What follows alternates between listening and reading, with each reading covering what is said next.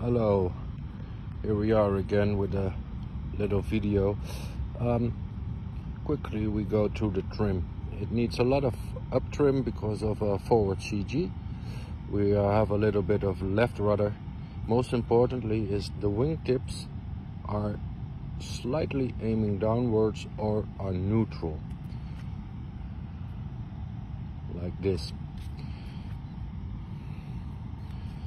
So I've been charging for 30 seconds now, so the capacitor is more than full. Let's see how this trim will let the jet fly. Here we go. Oof. Oopsie.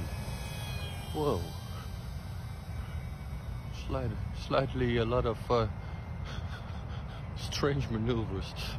But eventually it's flying really nice now.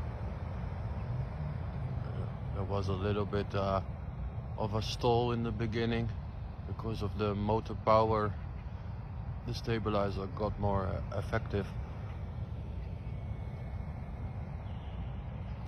And just like a real Starfighter, it went into a very strange maneuver. But yeah.